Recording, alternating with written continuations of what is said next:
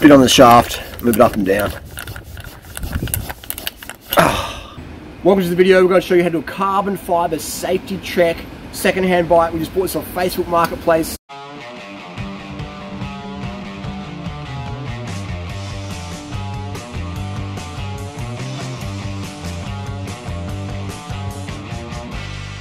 Today's video, we start with a hydration chart. Am I hydrated? Aim for clear urine at least 10 times a day. Eat a diet rich in fresh fruits and vegetables. Drink a quart of water before meals. Thank you.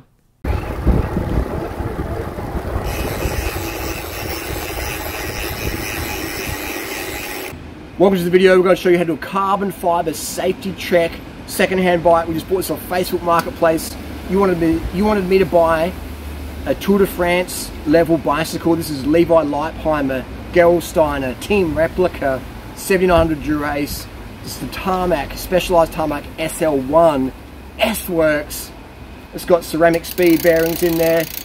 The group set's immaculate. It's in incredible condition. This would be one of the best condition Gerolsteiner S-Works tarmacs in the world, I reckon, right now. We got it for 1200 Aussie off Facebook Marketplace. Original owner, low miles, never been crashed. We're going to do a safety check and show you what to look for so you don't get a carbon fiber fork snapping on your ride. Let's do it. First of all though, we're going to weigh this thing, because I know you're going, how much does this weigh? You pick it up with one hand. It's like lightweight. It's like Natasha. Super light, super slim, super tight, super fast. Let's weigh this thing first. So he's going to do some scale weighing here. Just got shot up by a cat. Always wear gloves when I'm dealing with pussy. And alright, so that's on 0. Alright, this is a 2.5 kilo weight. We're going to calibrate the scale. So within 10 grams. Alright, so we know this is legit scale. We can take that out there. Get this ready. Right, here we go. Scale of truth.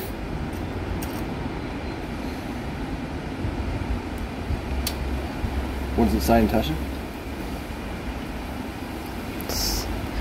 7.05. 7.05. No pedals. This cost 1200 Aussie, which is US. We'll have to work that out. So 7.05. Thanks for coming. No pedals. It'll be less without the cages as well. So let's say 6.9 without pedals. And it's got heavy tyres on it as well. I just noticed the Victoria tyres. So very interesting. That's just the deals out there now. We can make it even lighter. 1200 Aussie, whatever that costs in US. Let's look it up. I'm going to show you now how to do a safety check on a carbon bike secondhand. Contact points, I've taken the seat post out. I'm just inspecting for any cracks in the carbon, just any little hairlines, just really getting a thorough check in the light. Just taking my time. I've had some food, so I'm not rushed. I'm going to get this little flashlight here. I'm going to shine it down here and check for anything looking dodgy there. I'm also going over, just sort of looking, I can probably give it a clean, but I'm just sort of looking at my fingers and nails, just for any compression cracks, anything like that. This seat post looks really good, and these seat posts do have a good track record. They're the specialized, it's Fact carbon, and so it does have actually it does have a little bit of a mark up here. Looks like it's been slammed down maybe. So actually no, that would be from the saddlebag rubbing. So if I was a heavy rider, I'd be keeping an eye on that. What I will do though is I'll put a bit of tape over that to prevent further wear. So eventually what would happen, that would snap off, and that would cause especially with a weak point there, that could cause basically a carbon fiber spear just snapping off and have the pointy carbon fibers piercing your anus, your rectum, your sphincter. So that would potentially become a sphincter spear rather. So I'll put a little bit of helicopter tape over that, and that will prevent any more saddlebag rubbing. So that's always a good one to check out. Okay, this is a really comprehensive video, and I'm going to show you the tips and hints. But basically going there for any cracks and anything like that, then I wouldn't use this post. Otherwise, it does look pretty good. Just have to fix up that. I'm going to put this saddle on there. It's one of my favourite saddles, the Specialized Body Jump G 130 Phenom. Again, saddles is personal preference. You might love this saddle, you might hate it. I like it because it's flat, it doesn't bow, and it's got the groove for your gooch, your perineum in there. So there you go. And check out these Durace cranksets. I mean, this is probably the best 7900 group set I've ever seen, condition wise. immaculate for the age. Very, very good. Another, while I'm here, there is some little paint cracks around the BB, which is very common with all these specialized bikes. They all did it. It's not, warranty will probably warranty that, but it's not an issue. It's not a safety issue. It's just cosmetic. The alloy hub body in there, sort of, there's just a flex zone, so it causes a bit of a paint crack. For me, to get warranty on this would be a disaster. This could get chopped up and chucked into landfill. And it's an incredible bike. These bikes are incredible. So that would be that would be pointless to claim warranty on that. They would give you warranty, but for me, it would be unnecessary, because it's not a genuine. It's just cosmetic, and it's on the other side as well. All right, so that's just purely cosmetic. In my experience, I've never ever seen a BB just drop out of a bike. That would never happen, especially with the Chinese manufacturers that Specialized, etc. use. So that's just purely paint crack, and you see it very, very common on a lot of these bikes from this era. Very common. Just a paint crack, nothing to worry about. Here I'm going to shine the torch down there. You probably can't see it that well. Oh, here you go. It's not too bad. Yeah, basically looking in there, just sort of seeing if any fibers cracking out. Oh, looks really hunky-dory to me. There's no EPO needles stashed down there. There's no cocaine in there, so not stashed with money. I bought a bike one time. It had like $100 bills just stashed in there. No, I didn't. Just bullshitting. But yeah, so there's always just a bit of a check there, and it looks pretty good to me. Also, we can pull off the seat cap. Check that for any cracks in there. It looks pretty good. Around here, there's an area that's prone to cracking. That's just a little lacquer mark there. It looks all hunky-dory. Occasionally, if someone does the seat post up too tight, it can split. It can crack just there. Again, it generally cracks, but doesn't get any further than that. So, no reason for concern. This one looks legit.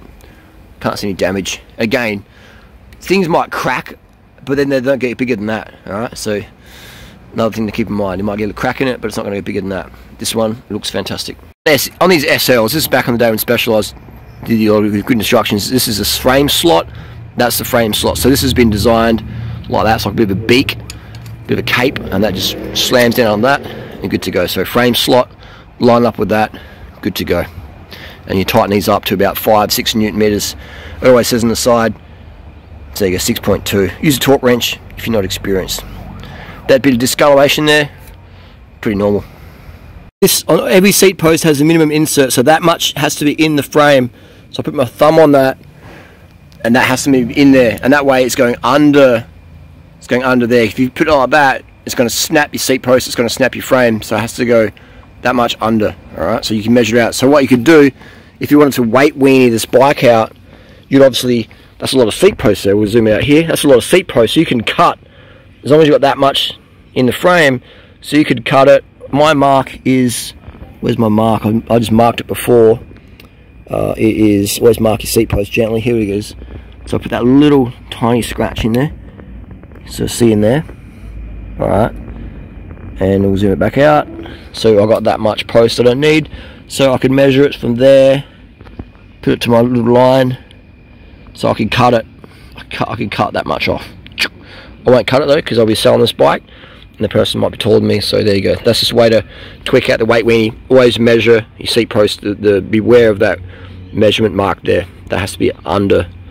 Alright, does it make sense? That's your minimum extension point. And don't grease carbon fibre. We're going to check the rims as well. What I'll do is I'll take, not in this video, but I'll take the tyres off, take the rim tape off, and check all the eyelets and see if there's any cracks in there. This is the first thing I notice on this one. And here you can see the voids. There's the voids there. So is that safe to ride? A bit of cracking in there. For me it'd be okay. I probably wouldn't feel too comfortable someone else riding that, but yeah, heavier rider might be an issue, but for me, from my personal experience, it'll be okay. It's just the carbon delaminating or whatever's going on there. So that's just that's that there. So that would be a weak point for a heavier rider, in my opinion. So that's just on the braking track there. And these are Revara wheels, very nice. Got ceramic speed bearings in there, and they're a great wheel. Ride very nicely. This though, it's only on the front. It's not on the rear. Well, actually, a little bit on the rear, but not too much. So there you go. It's just inspecting the rim surfaces there for any cracks. You also want to go around the eyelets and look for any cracks in there. So I'll do that as well. I'll do that, but importantly the cracks from the inside, because that can cause the rim to explode. So you want to suss that out as well. And if we can hear in this spot here, we can see, as I mentioned before, you can sort of see that paint cracking around there. That's just paint. So, alright, so that bottom bracket's not gonna, you know, it's not gonna drop out of the bike. Okay, so no need to concern on that one. This though, bit of an issue potentially, but for lightweight riders, experienced riders, not too much. Here we go.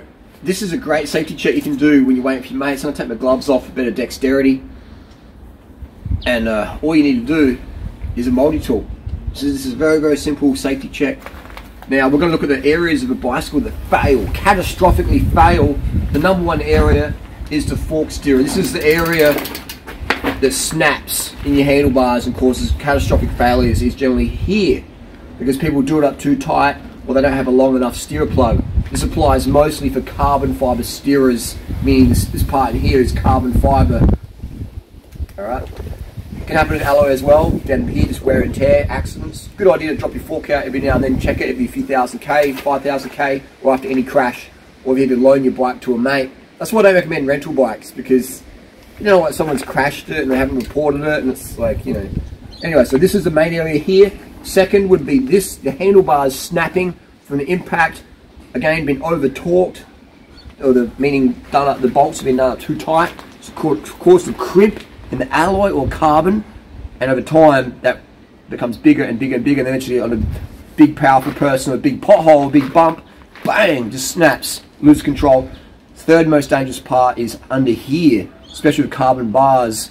We'd have to take this bar tape off and inspect that bracket around there and undo it, get a whiteout pen, make sure you mark it so you can put it back to where it was, and just check for any corrosion. If you're a really sweaty person like me, or maybe if you're a meat eater, that meat sweat, I've seen bars literally snap in half because of the meat sweat, especially on the home trainer or the ergo, just dripping onto the bars and just like basically melting, corroding, getting the bar tape, and just literally with alloy bars, meat sweat just causing bar failure. So 1 most dangerous part, 2 most dangerous part, 3 most dangerous part for catastrophic failures.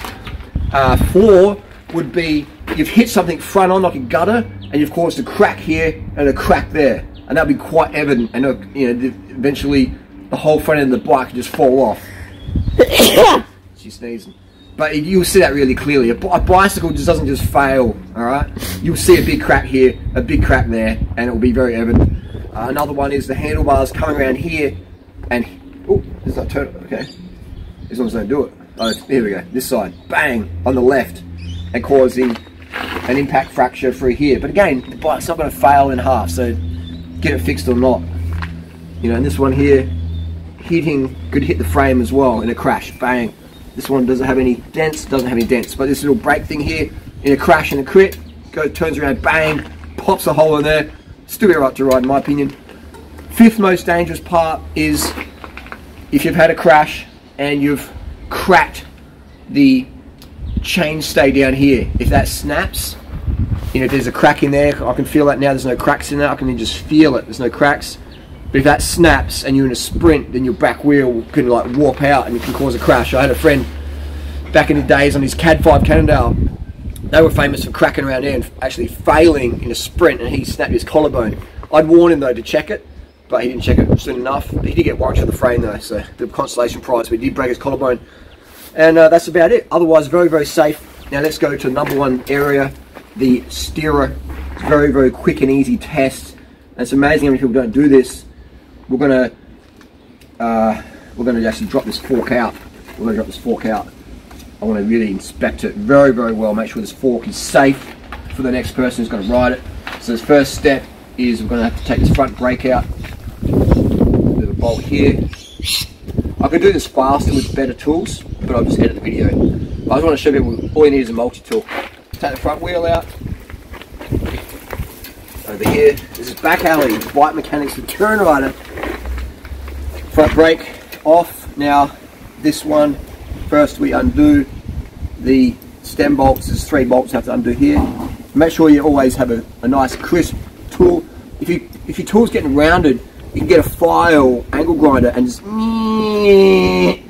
flatten it right off, and you get a brand new one. And that way it keeps your bolts lasting longer. Make sure before you undo it is you put it all the way in, stick it all the way in, put this Allen key balls deep into that stem head, and then you turn it. Otherwise you can strip them as well. So balls deep and then twist. Balls deep and then twist. So that's undone. This is undone. We should use a torque wrench when we're doing it up, unless you're experienced backyarder like myself. Be right, and then we're going to go again, put it in balls deep, twist it. This is just the tension screw. See what I did then is I had the hand underneath, and there again, because when you don't want to drop tools on carbon fibre parts, that can cause a crack. So this is why I don't recommend people have carbon fibre bikes as their first one. Because if I dropped that onto that seat post, it could have cracked the seat post potentially, or put a little scratch in there we didn't want. So top cap. And again, this is not the best place to do this sort of work, because if we lose a screw, it could get lost in the gravel. But you know, desperate times, desperate measures. So Natasha's body language there, she's crossing her arms, she's getting a bit over this video. So we'll have to hurry it up a bit, and we're gonna just gently, here we go, gonna lift that fork off like so. Just take it easy. It looks really good. So far so good. What we're looking for is the famous ring of death, which I'll show you what causes that. So we'll take off our caps, put them in the pocket. I've already lost the screw, I don't know where to put it. Do you remember where I put it? Nut. Okay. Nut. I don't know where you put it, mate. From Manchester, mate. From Bristol. Shout out to the crew from Liverpool. This is another cap here. Some people don't get my humour, and that's fine. I didn't even get it myself. Ooh, this isn't looking good. We could have a ring of death on our hands. Oh my god. This is seized in there. This could be a ring of death. This could be a ring of death, and that means this fork is going to go into landfill, unfortunately. So this is things you get when you buy second-hand bikes. Oh, don't like the look of this. You can stop filming for a bit, I'll just get this out. Okay. I put the glove on. This is the glove of power. And we got a palm strike, a blue streak palm strike. We just, oh, that actually did hurt. Make sure we're not going to scratch this bike up. I did it the wrong way. Tasha's laughing. She's laughing to get hurt. Oh, it's sort of like it moved. Oh man, that's so. Palm strike is the most powerful. If you punch that, that's going to bust your knuckles up. So I'm hitting that pretty hard. Jesus. Alright, let's cut the camera again. And we need a hammer and a screwdriver. This is going to take a bit longer than we thought. We're going to go home and get one. Back in a sec.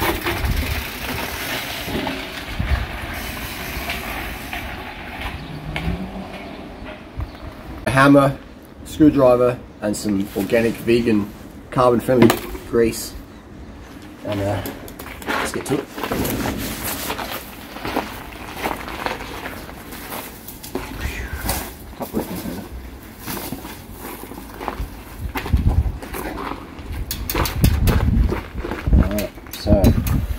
We're going to very carefully, very carefully, we're dealing with lightweight. This is lightweight top shelf carbon made in China, and we're just gonna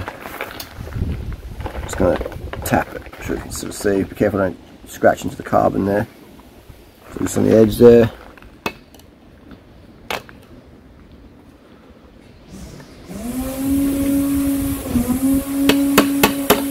There we go. Just broken that seal, and then that's the bearing seal there. And this could be prevented just by regular greasing of the headset.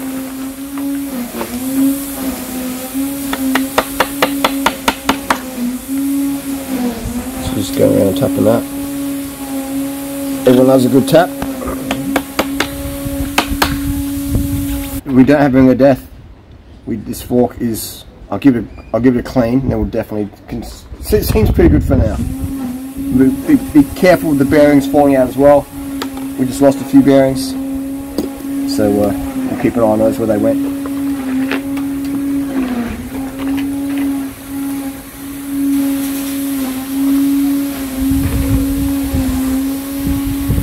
All over the carbon here, there's a couple of little scratches, just normal wear and tear.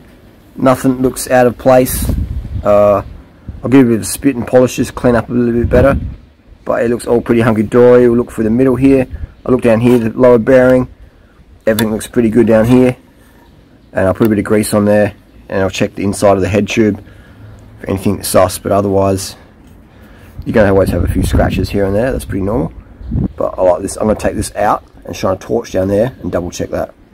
A bit of spit and polish.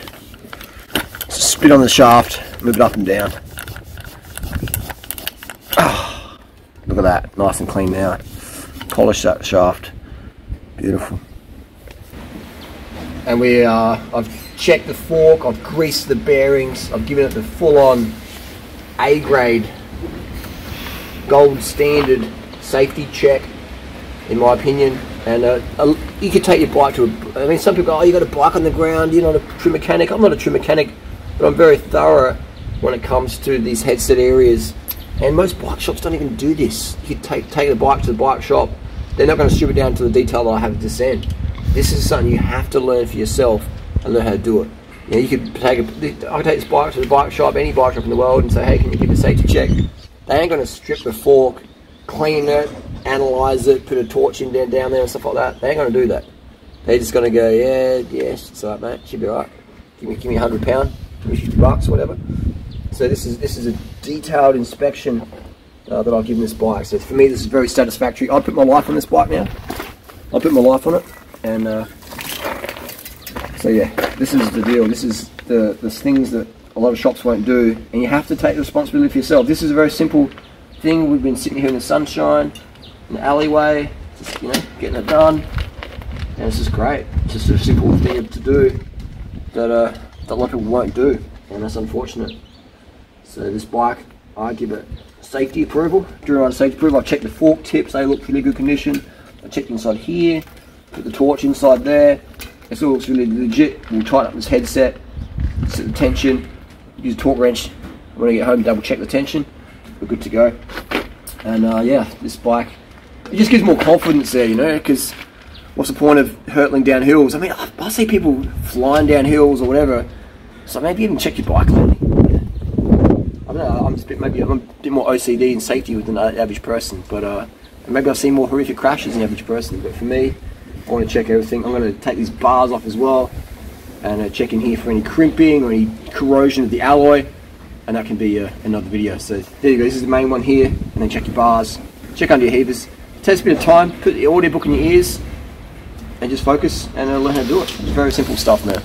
Very simple stuff. Carbon bikes never fail.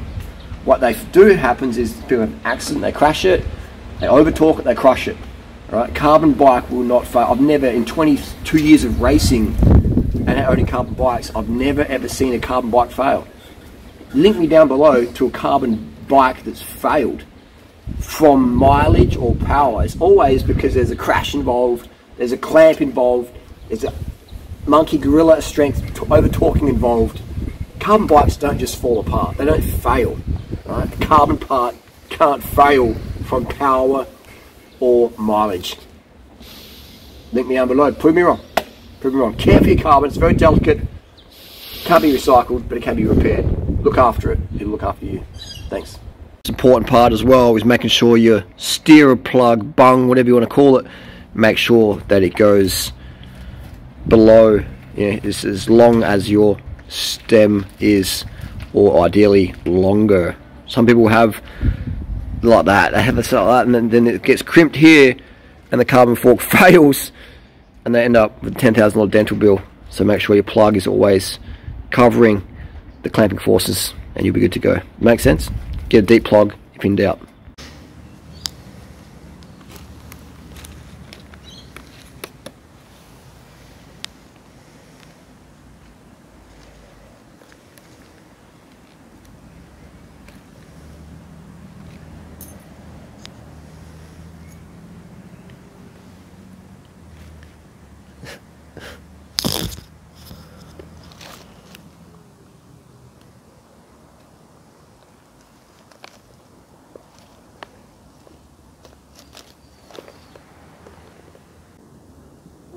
Ooh.